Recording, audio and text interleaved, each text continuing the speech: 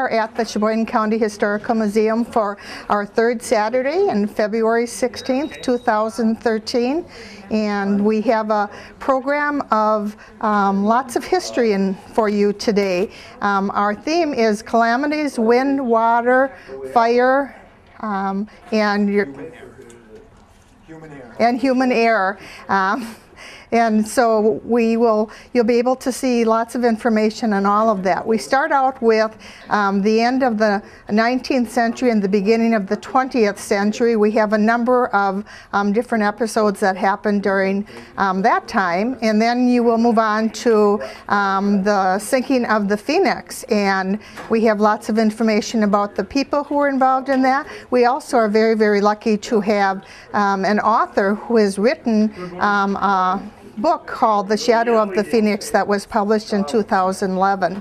Then we have a number of videos on the fires that we had in the Sheboygan area. We have two former firefighters, one a fireman chief, who are here to help you learn about those. And then we also have some information on the I-43 car crash that involved many people from the area and involved a number of deaths. Then we also go into some of the fires, the major fires in the county. The Waldo Mill fire we have information on, and we have a person who actually helped catch one of the victims from that were able to be saved from that fire. And then we also have information on the Globe Lanes fire that was in Random Lake. Then we also had a major tornado that was in our county that we are covering information on. And then we have a number of snowstorms, major snowstorms that we had through the years. So we have lots for you to see. We had lots of help with resource people who gave us information on this. So I hope that you enjoyed the day. Hi, I'm Mary Jane Gruitt, and I'm delighted to be here today to talk to you about the Phoenix. The Phoenix, as you know, is this ship that was bringing Dutch immigrants to Sheboygan County, and it had stopped overnight in Manitowoc because of a bad storm. Manitowoc is a better harbor than Sheboygan, at least it did at that time. And it stopped there overnight and stayed in the harbor. And about 1 o'clock in the morning, after the seas had calmed down, the captain gave orders for the boat to start heading for Sheboygan. And about 3 o'clock in the morning, there were some some men. One who was an Irish engineer, and he smelled smoke, a different kind of smoke than that they were used to, because of course this was a wood-burning boat, and they loaded up a lot of cordwood right there in Manitowoc. So they went to the boiler room and spoke to the people there, but they didn't pay much attention to them. And so the fire just got worse and worse and worse until you can see on this picture, you can see the lifeboats down here. You can see one here and here.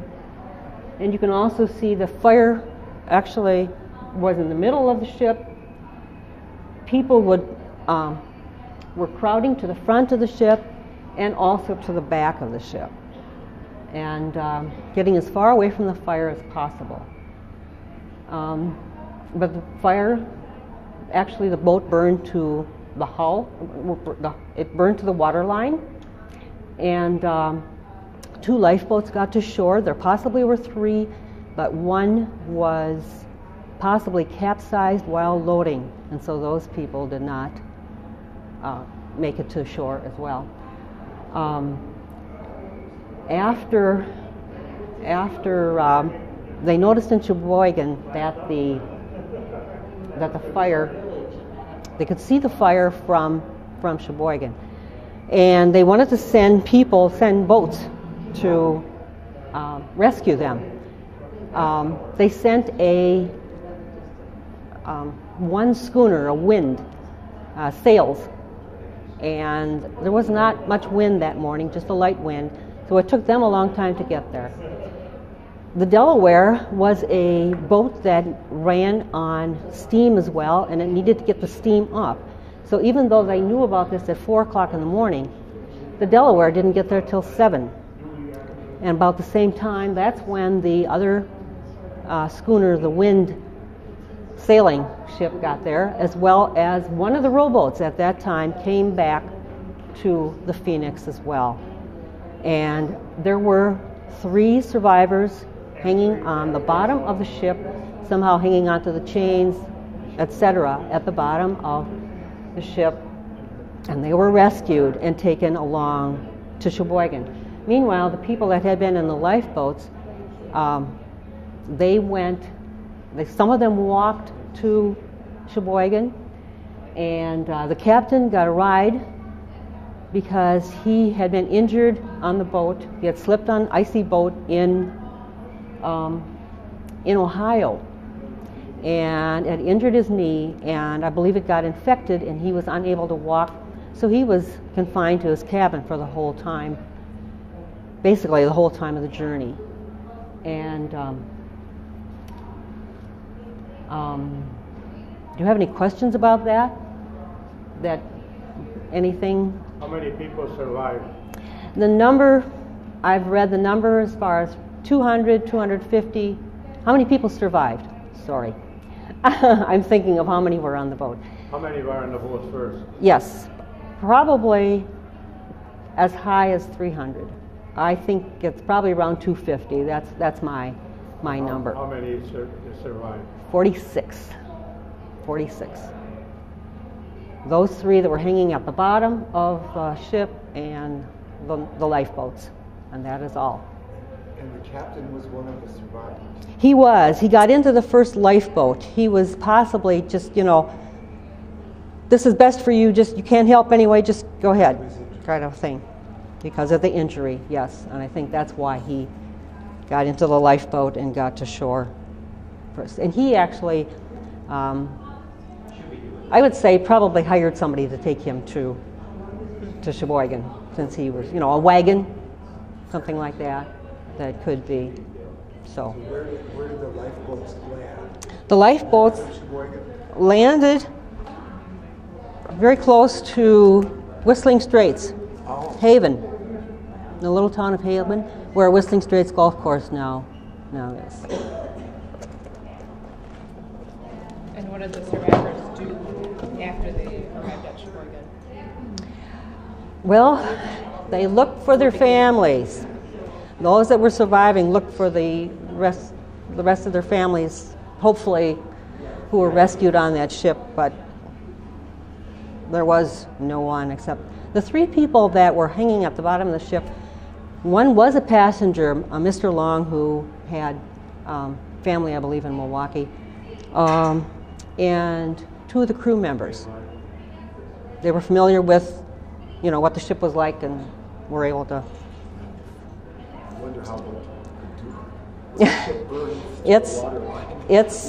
It's pretty scary, but we have information in the smaller book of the Sesquicentennial. Mary Lou, can you pick that up over there? That one. Mm-hmm. Yes, these are family stories about what happened, and there are also things that were written down by various people, newspaper clippings and things like that that they found the stories from, and so you can find that in this book. This is a really good, very good resource. Thank you. After. Was it at what year was it? 1847. Spring or summer? November 21st, 1847. Yes. Terrible time to be out on Lake Michigan, especially when there's a nor'easter.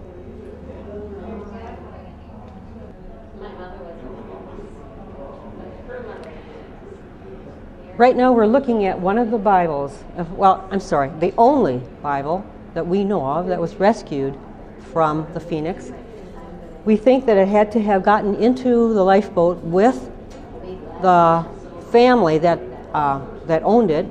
There was a mom and a dad, and 4 siblings did not survive. The mom, dad, and the 4 siblings did not survive, but 4 girls did. Their 4 of their daughters did, and they got this Bible to shore.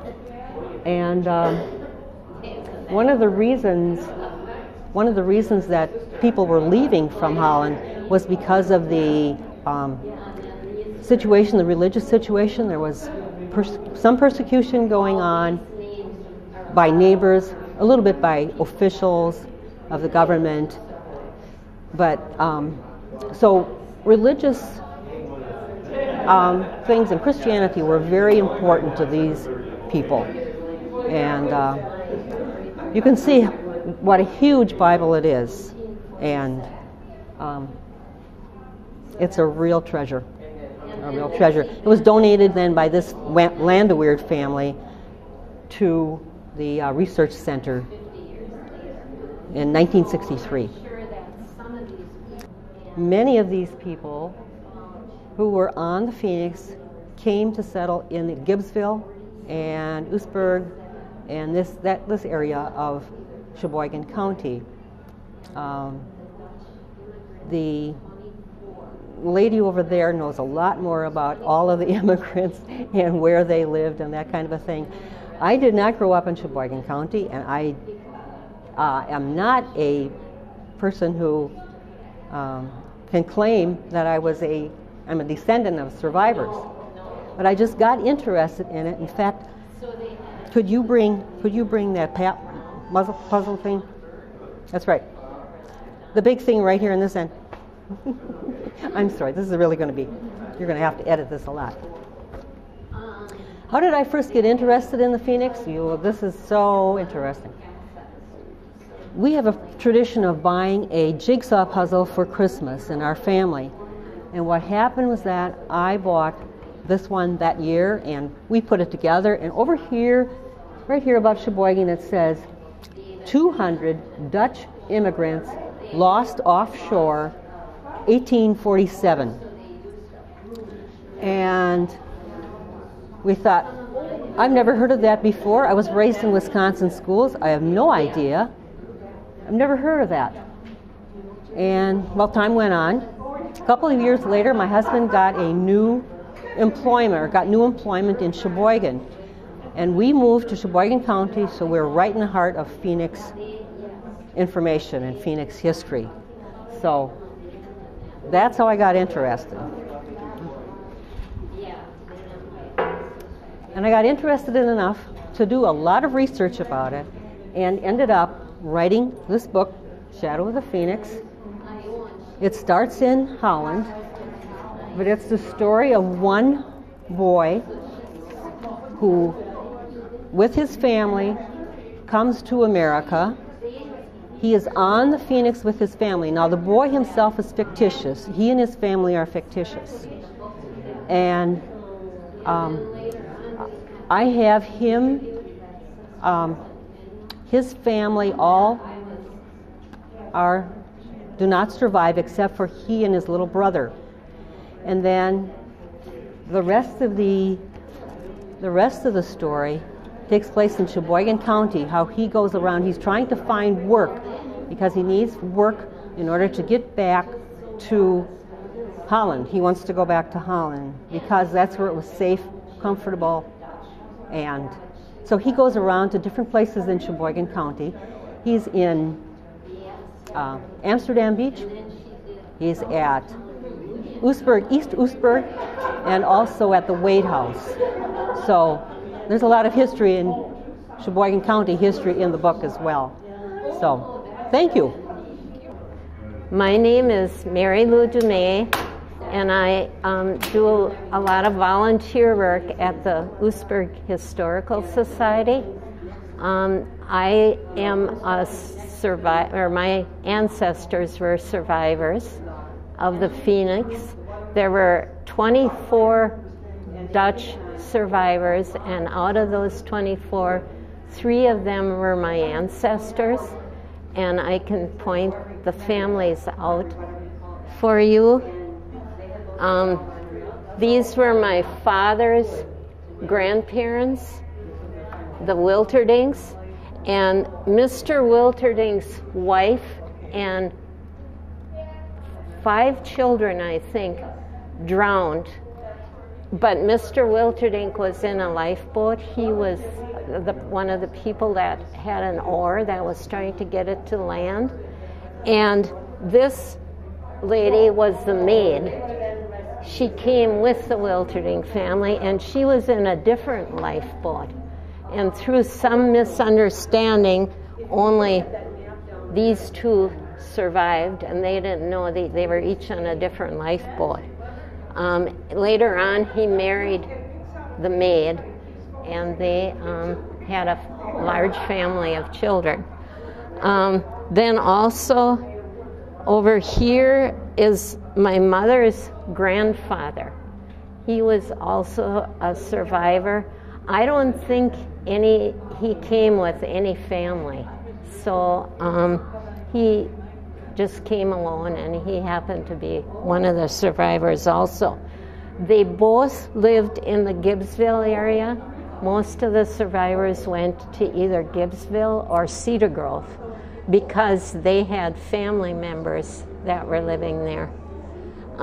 This board is of some of the other families of survivors. Iowan Heinen was very instrumental in writing these stories up. She and I worked together on some of these things. This woman here, Mrs. Onk Pietenpoel, was also a survivor, and that's why Iowan was interested in it. You know why did he came to the United States? My family, the family story says most of them came for economic reasons. They also suffered somewhat from the potato famine, and they came with large families, many of them, and they wanted more opportunity for their children because there was more land here. They came with quite a bit of money to buy land in the area, and I don't know what happened to the money. I think it's maybe at the bottom of Lake Michigan for all I know. That was their main reason, although they did value religious freedom too, but I don't think they were part of the secession group that came for totally religious reasons. This is a model of a little ship that Mr. Louis Rousseau made. Mary Rousseau was very instrumental, along with Iowan Heinen, in writing the materials of the family, about the families who survived, and her father made this little model of the ship.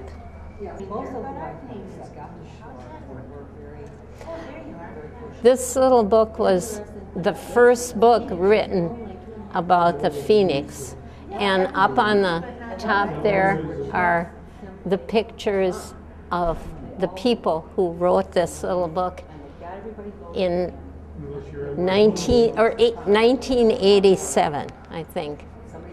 So.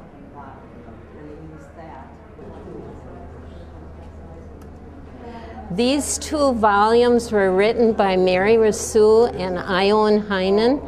The first volume tells all the different family stories. There were many stories. Each family had their own story, and very interesting. Then the second volume has all the genealogies of all the different families that were survivors, the 24 family. I think the number of people I don't know how many people that involves today, but they were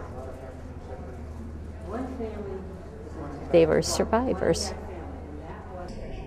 I'm Jack Johnson, resident of Waldo. I was involved in rescuing the wife and children of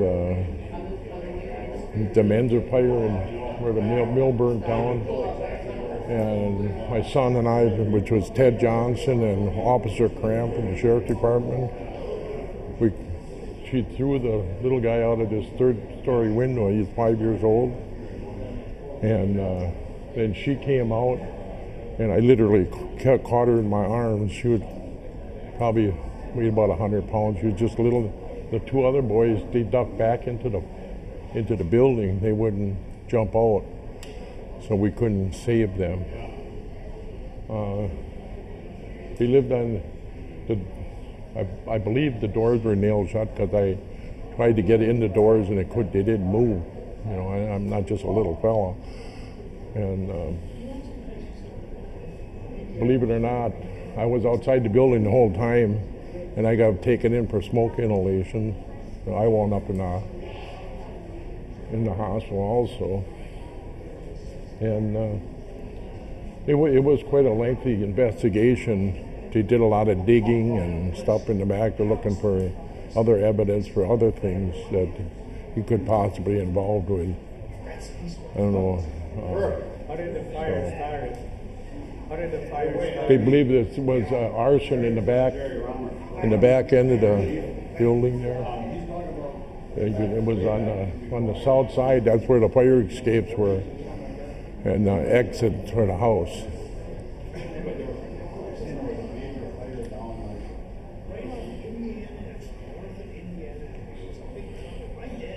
But he was,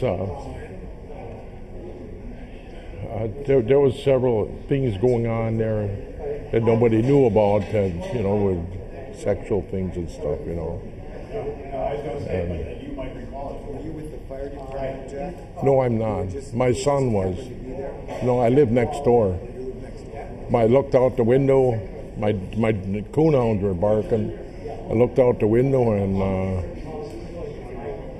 there the building was. My son hollered, there's a fire next door, and the fire was coming out under the eaves of the building already. So, any other questions, or?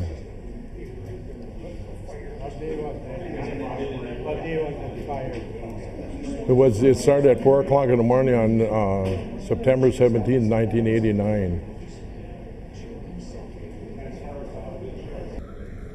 October 16th, 1983, the Prangy Fire at downtown Sheboygan. I was off duty at the time. However, I was called in to active duty.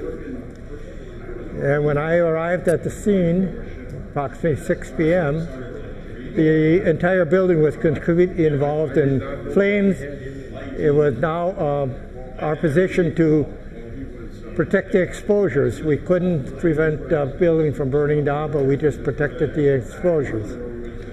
And we spent the entire day and night there. It was a suspected arson. However, to my knowledge, it has never been proven to be arson. We couldn't find a victim, or we couldn't find anyone that was responsible for it. Also, as far as I know, there was no injuries to any of the firefighters, to any of the residents, other than just minor injuries. Nothing very devastating.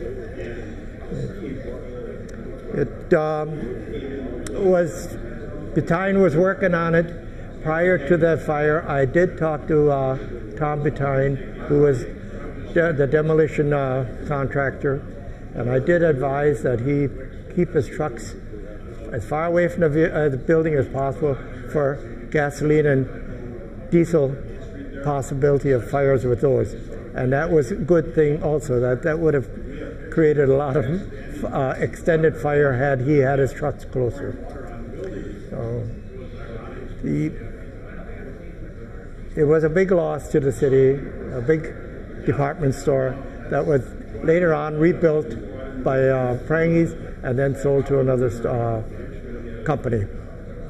Good morning. My name is Larry Schneider. I'm a retired firefighter from the city of Sheboygan. I had 31 years in the Sheboygan Fire Department, and I had gotten a call about 2 weeks or 3 weeks ago from Joanne Gedeke indicating they were going to have a program out here today in regards to history and fires and other calamities that happen in the city and county of Sheboygan. I was asked by Joanne to put together whatever information I might have that would show some of the fires, some of the rescues, and some of the things that the fire department has been up against in the years that I was in the department, and some of the clippings even date back further than that. As you might see here, probably one of the biggest and largest fires that I was at was the Thonay fire, and we have pictures and they're on the boards, and we've got a specific booklet here that also shows just the beginning parts of the fire. And eventually there was an explosion in that building that took out a lot of the main water pipes in there, so there was no sprinkler system that helped us fight that fire. And you can see that it was very ferocious, and early in the day it was probably, I want to guess to say the 50-degree temperature. And by later on in the day, the wind had shifted out of the northeast, and we had snow flurries, and it didn't help us fight the fire because it pushed the fire from one side of the building to the other side of the building. Eventually the building was torn down. It was located on North 11th Street, approximately where the old Very Fine Dairy was off of Water Street. We've got many pictures here that show pictures of rescues, which is something the fire department does almost daily, and that is car accidents where people are trapped inside the vehicle, where they need extrication tools to get the people out, whether they need to take roofs off, doors off, push up steering wheels and so forth, just to extricate the people from the vehicle. A couple of the posters, and they came from clippings that Joanne put together that I had in my scrapbooks. Here's a picture of myself, and this happened many years ago, which was an early morning house fire, and I always liked that picture because I look a lot younger in there. But it was a small house fire in the morning. Fortunately, the mother and the two children were able to get out before the fire got too far along. The firefighters arrived on scene. We put the fire out in a very short period of time, but we did find a pet, a dog in there, who was rescued, brought out, was not breathing at the time, and believe it or not, one of our firefighters gave that pet mouth-to-mouth resuscitation and brought the dog back to life again. So very proud of that. We have boat fires that happen on the river, and I was at that fire there, which eventually later brought the Sheboygan Fire Department into owning their own fire boat. We cooperated very well with the Coast Guard, but in a lot of cases now, being on the lake as Sheboygan is, we sometimes need to get out into the water, whether it's a rescue for somebody that's ill or sick on another boat, or if there are any types of fires or people in the water that are possibly drowning. So the fire department now has their own rescue boat that is stationed down during the summer months down at the Harbor Center down there, so that they can get into it and be out and try and do whatever they need to do in a very short period of time. Another rescue that's up on the board up here is the Shopko incident. For when they were building the Shopko building, the department store, one of the walls collapsed during heavy winds while the construction workers were working on that building. If I'm correct, one person had died on scene. There were about 7 or 8 various people that were injured in the actual incident, with one man dying, and I believe later on another person passed away because of the injuries he received at that fire.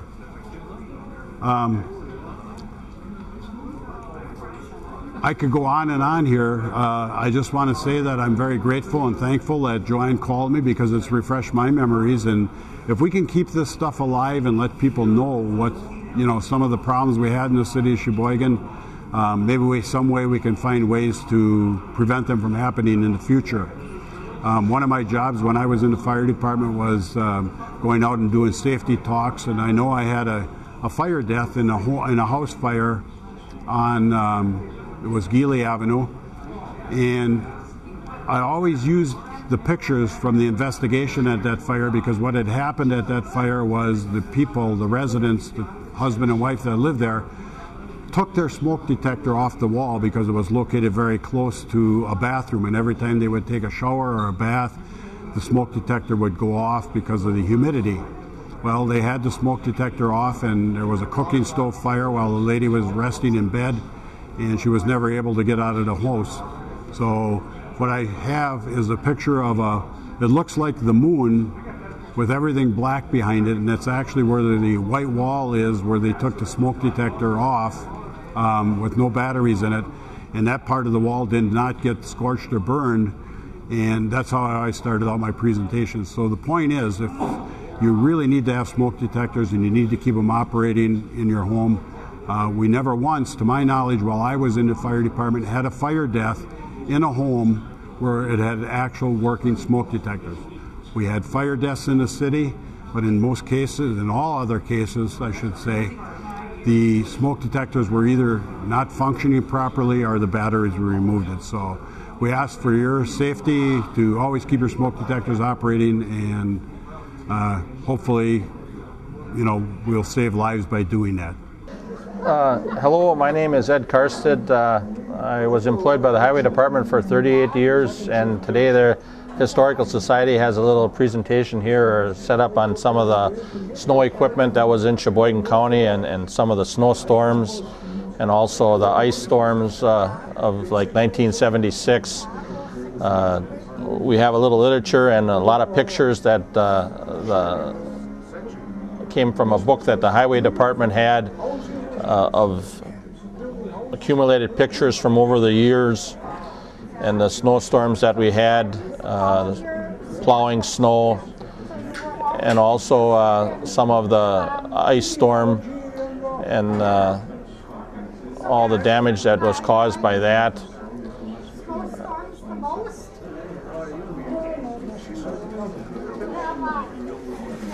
A lot of people can reminisce and say, well, in this year I was here, and they can really relate to a lot of the items that are shown here. We also have some at this table of tornado that went through Howard's Grove in 1974.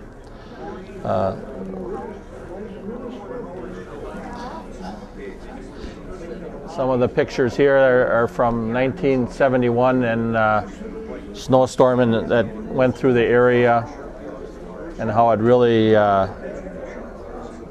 immobilizes everybody around and catches you by surprise. Even though the weatherman should give you a warning, it doesn't always work that way.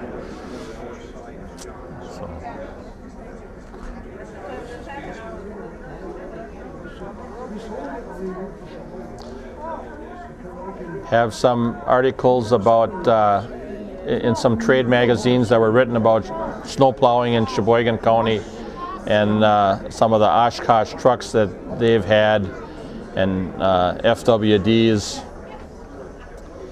We have some pictures of the snowblower that is currently used at the airport that they obtained from the Naval Air Force, or I think an Air Force base in Dayton, Ohio, that is currently being used at the airport. Charlie Schwinn from Sheboygan. I lived in Howard Grove 75 years and met my wife. She came from Ada, and this is kind of a passion of ours, doing scrapbooking. And there's a lot of pictures here of fires, ice storms, tornadoes, and some of this goes back a long way. But like I said, like genealogy without pictures doesn't really mean anything. So if you got pictures, you can relate better to what the story is all about. That basically is why we do that. Weddings, wedding anniversaries, funerals, and lots of disasters. Like here's a picture of snowstorm in Sheboygan, 15 inches, 19th of March, 1971, that late in the year. 15 inches of snow. And we get that in the whole season.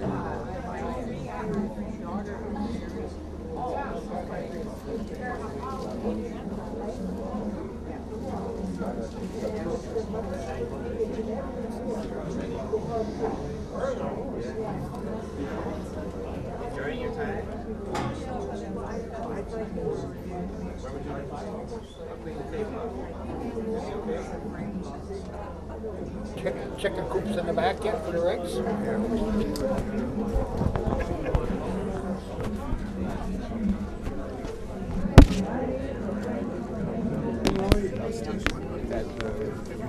Hello, I'm Steve Sharp, a retired deputy chief from the Sheboygan Fire Department, and it was in August of 1998, the Sheboygan flood, which is our topic today. I came on duty that morning, and you could tell already as you came to work that it was going to be a special day. There was water running in the streets, and many of the people that have visited with me today have said the same thing. We received 10 inches of rain that day in a little over 6 hours. And it was about midway through the morning, after already being on a number of calls, that we got a report about the Dr. Wick residence on North 8th Street being flooded, and actually the report was that it was moving off of the foundation. We responded, myself and a police officer.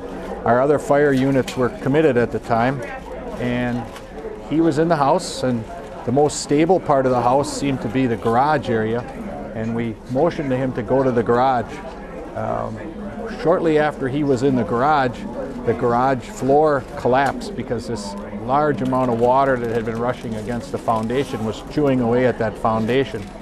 And we had to get a rope and get it fast, and the fire engines had committed their equipment. We did get one engine company there, but they didn't have any ropes left. So we got a water ski tow rope from a neighbor's garage, and we threw that to him, and it kept getting taken down by the rushing water vortex. So we were wondering, what do we do next? We needed to do something fast. We couldn't go in the water ourselves due to the great force of the water. And a plastic jug from Prestone Antifreeze came floating past, and I grabbed that, tied it to the rope, and we were able to float that rope right to him and pulled him to safety. Shortly after we got him out of the water, the entire garage collapsed. So it was within seconds of that happening that we actually grabbed him and had him back up on dry land.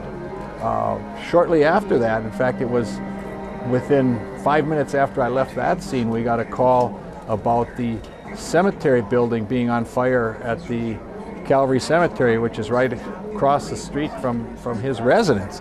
That's this photo here, where the main building in the cemetery had been struck by lightning and was burning. I couldn't believe it when we first got the call, because everything was so wet. The last thing you would have expected that day was to have a house fire or any kind of a structure fire.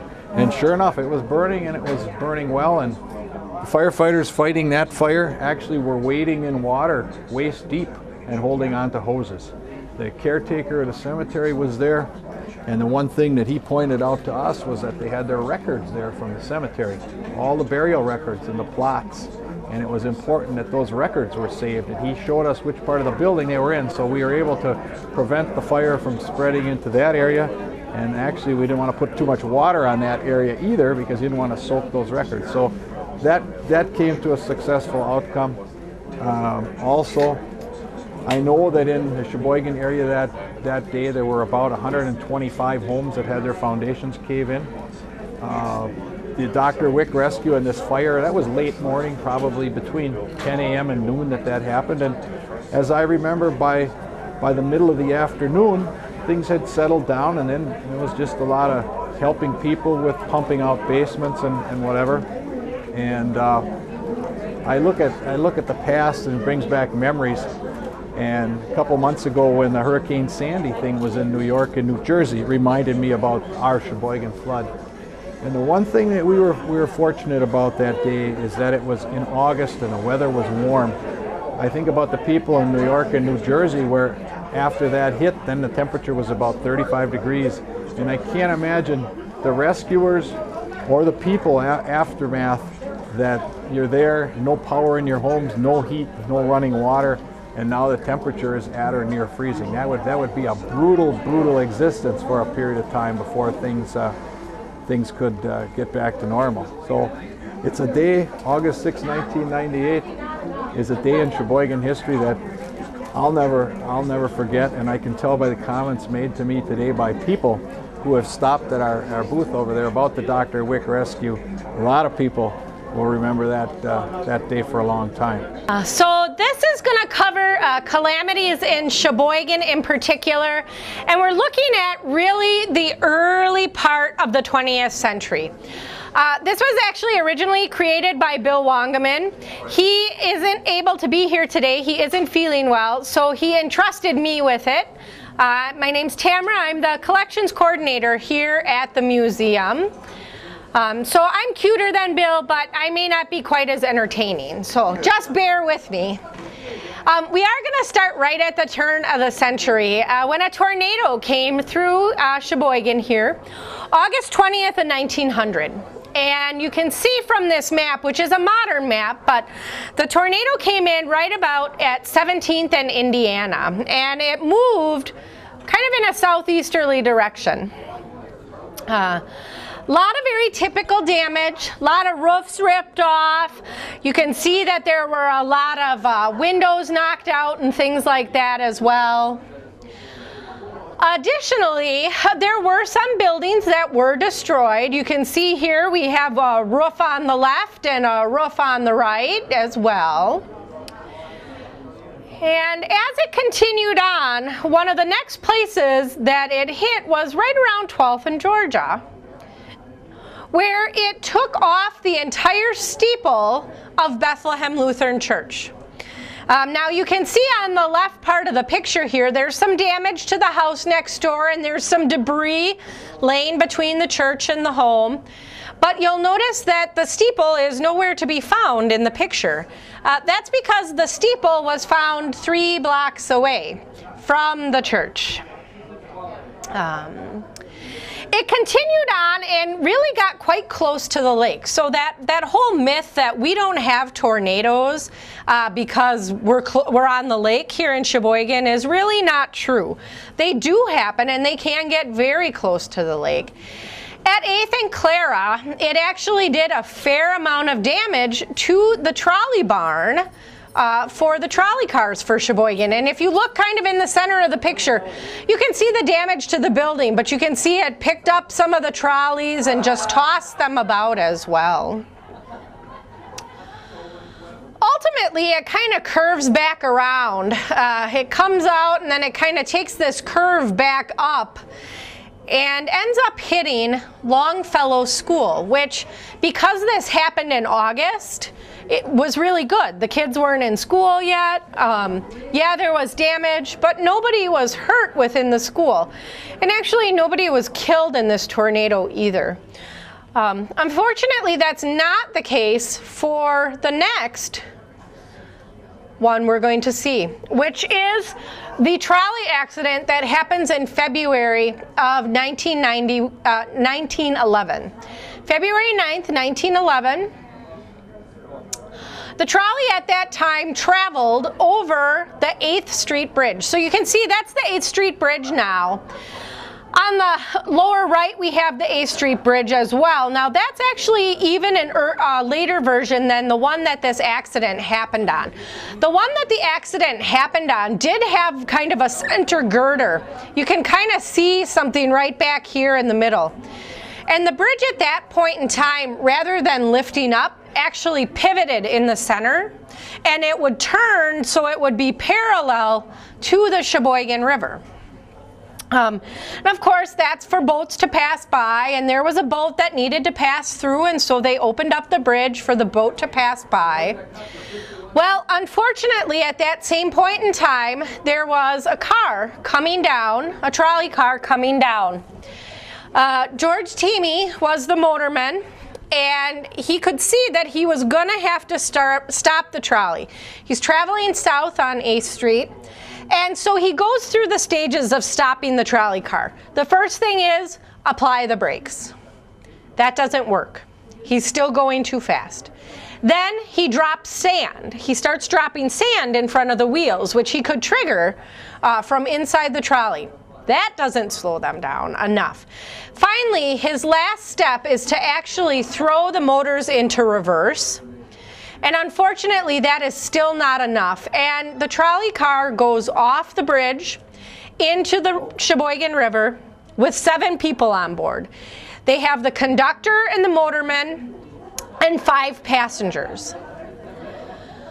All 3 of the women that were passengers die in this accident. They were the 2 older ladies were teachers. They were from Sheboygan Falls. The younger lady, Olga, was from Sheboygan. They are said to have essentially frozen. They knew they weren't going to stop. The motorman, the conductor, everybody on board, and they started yelling, you know, you've got to jump, you've got to jump, you've got to get out of the car. And the story goes that they froze. Injured in the accident were the 2 personnel, the motorman and Mr. Weber, the conductor, along with a traveling salesman from Milwaukee. Now there was a 5th gentleman, and he was able to escape without injury. Now this is another photo when they were bringing that car up out of the water, and you can see behind it the tug boat behind it, and that's actually the tugboat that had been passing through when they had opened the bridge for them to go through. Now, interestingly enough, there were actually 2 trials that occurred with this accident. One was for the Sheboygan Light Power and Railway Company. The other was actually for the motorman. George Teamy was charged with 4th degree manslaughter in this accident. Ultimately, he was found not guilty, but it was a long and it was a pretty heated trial. Our next tragedy, our next calamity that occurs is in August of 1930. August 19th, 1930, Sheboygan is host to the American Legion State Convention, and they throw a gala parade. It was the parade of all parades, and you can see the people lined up, and there were bands, and there were hundreds of people in the parade. And you can even see, if you look up in the windows, you can see the people in the windows looking on. And so viewing the parade became an issue, finding somewhere for everybody to be that they could see. Now in 1930, this is actually a picture from 1950, but in 1930, the Rex Theater, which is on the left of the screen, was the Fox Theater, and they had a very similar canopy out front. And so they decided to allow people to go out onto the canopy to watch the parade. 40 or 50 people later, the canopy collapsed. It wasn't designed to hold that kind of weight. And it certainly wasn't designed to hold that kind of weight out at the front edge where everybody wanted to stand so they could see the parade. Now, unfortunately, not only were people thrown off of the canopy, but there were some people that were trapped underneath because, of course, there were people standing underneath the canopy when it came down. So ultimately, this was kind of the end of the parade at that point. Right about that same time, Governor Kohler was passing by, and he actually turned his cars around and asked them to help transport people to the hospital. So our last thing we're going to cover is actually what is sometimes called the forgotten catastrophe or the forgotten calamity. And it is the flu. It is the 1918 flu pandemic. I'm sure most of you have probably heard of it. Sometimes it's referred to as the Spanish flu. And so the question really becomes, how deadly was it? And so these are just some statistics to give you an idea. An estimated 50 million people died with this flu. Some populations, like the Eskimo population in Alaska, lost 60% of the people there. And just for a reference, this flu outbreak killed 2.5% of those people that were infected. The average death rate with influenza is less than 1/10 of 1%. Okay, so this is extraordinarily high. This flu kind of breaks out in two separate phases. The first phase happens in March and April, and you can see from the graph up on the left, we have a little spike in March and April. In the United States, it pretty much breaks out in March in Kansas on a military base. At Fort Riley, within a week, 500 people are sick in the infirmary. But here's the thing, with this first phase, it's pretty typical flu. It's not unusually deadly. Most people recover within a few days, and it follows the pretty typical pattern for a flu virus and a flu outbreak. Unfortunately, the flu comes back in the fall, and you can see it starting in September, skyrocketing in October, and continuing on through November and December.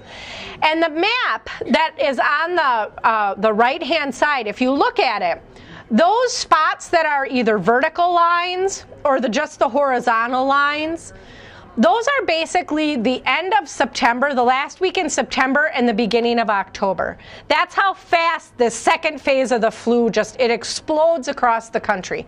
And it actually explodes across the world. It's far more severe. They believe that influenza had mutated. Many people were infected. The death rate escalated. And another unusual thing about this was who got sick. In that second phase of the flu, an unusual number of young, healthy adults ended up dying from the flu. So, the dotted line is the typical, kind of who is affected most, particularly to the point where the influenza kills. While with this, that 20 to 30, 35 age group had a huge number of deaths. And it actually, that year, the average life expectancy in the US dropped by 12 years because of this. So, of course, early on, there's blame. And who's to blame? Where did this flu come from? What is going on? Early on, there was a lot of talk that it must be the Germans. Remember, this is still the middle of World War I. We're still in the middle of the war. It must be the Germans. They must be spreading this, and especially because it's hitting young adults, that age that would be soldiers. It's untrue, and in fact, Germany was hit really, really hard. Another part of blame seems to have been some connection. There was some thought maybe it's related to the battlefields. All these people are dying on the battlefields, and it's not being cleaned up fast enough, and there's fumes, and maybe it's related to that. Eventually, it comes to be called the Spanish flu. Spain was one of the first countries to be hard hit, but they were not hit any disproportionately harder than other places. It's just they didn't have wartime restrictions as much on the press. And so once it hit Spain, word really started to spread, and it exploded. You can also see that a big part of how it was believed to have been spread was by spitting. And so we see lots of laws develop about spitting. No spitting in public. No, coughing in public. No sneezing in public. In Wisconsin, this is kind of how it plays out. And you can see that for deaths, Sheboygan County had 207. which is pretty high compared to most of the area surrounding us. Within the city, there were 2,400 recorded cases. And just between October and December, kind of that height of the outbreak, there were 1,868 new cases reported. And you can see that real spike in the outbreak and the associated deaths in that October time frame. So obviously the height of the outbreak is in October, and so it kind of plays out really pretty quickly. On October 10th, the Sheboygan Press headline declares the whole state is closed. People are encouraged to stay home, don't go out. If you buy something from a store and you don't want it, don't bother to return it. They're not going to take it back. On the 12th, the city health department, the director, warns that the city is in an epidemic. It's an epidemic outbreak. It's out of control. 2 emergency hospitals have to be open. They open a hospital at 99 Hall, and they also open a hospital and a hotel in 14th and Michigan. Within a week, Dr. Reich of the health department orders that homes be placarded, and the city council has an emergency meeting because they're in a crisis, okay? And they're going to establish some ordinances and things. We'll talk about one in just a minute. 1 week later, Dr. Reich of the health department says conditions are improving and the end is in sight. So within a 2-week time frame, we go from an epidemic and it's a crisis to things are getting better. This is an example of one of the placards that was required on homes. So this one is from the city of Milwaukee, but the one, we've seen one from Sheboygan, and it looked just the same except it said city of Sheboygan. And you'll notice nobody can come or go from a house if influenza is there. That must be posted unless you're a physician, a nurse, or a clergyman. And it can only be removed by the order of somebody from the health department. You can't just take it down yourself. In other prevention, and part of that, those city crisis meetings, they do establish an ordinance in Sheboygan that there will be no expectorating in public places, sidewalks, or on public conveyances. The police department is told to enforce it. They're not kidding. The health department isn't kidding. We're not just passing this, to pass it. You need to enforce it. And if you are caught, it is severe. 5 days hard labor or a $5 fine. So here is just a few final statistics to put it in perspective. As much as 207 people died, 600,000 died in the U.S. alone. And you can see the same as here, 200,000, almost 200,000 people in October. That 600,000 is an average of 1,643 people a day for an entire year. And at that point in time, if you were a soldier, if you were involved in World War I, you were far more likely to die of the flu than you were to be killed in combat. And that actually is true of every single war. You were more likely in 1918 to die from influenza than any sort of battle that had occurred. And you can see worldwide 30 to 50 million people, 10 million people in India alone. And it's estimated that half of the population ended up with the flu during this pandemic. And so, as Bill said, that's all for now. And here's our wish that you never experience a calamity of any of those magnitudes. So, thank you very much.